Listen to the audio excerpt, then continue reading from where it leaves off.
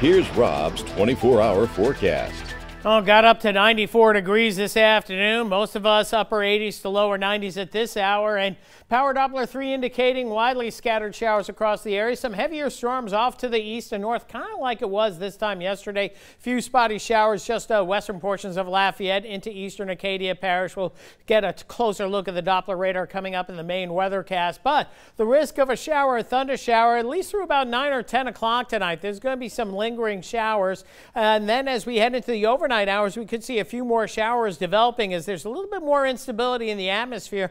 And tomorrow morning, most of us start off with a 20-30% chance of rain, but it's going to be higher as we get into southwest Louisiana, southeast Texas, where all the energy's been over the last couple of days. That energy bleeds across our part of the world, so another round of scattered showers and storms, but a sun and cloud mix early in the day, and then showers and storms into the afternoon hours, tapering during the evening hours. In fact, well into tomorrow evening. Thereafter, looking drier as we head into Friday with lower rain chances, and that means higher temperatures down the road. Here's your 24-hour forecast. Rain chance up to about 50 to 60% at some point during the day tomorrow. Just short-lived splash and dash showers and storms. They'll last for maybe 20-30 minutes tops, and then the sun comes back out, and then it just feels that much steamier. 92 the projected high for tomorrow. As for the tropics, still tracking 3 systems, the remnants of Fred, Hurricane Grace. Now that's going to be the big storm.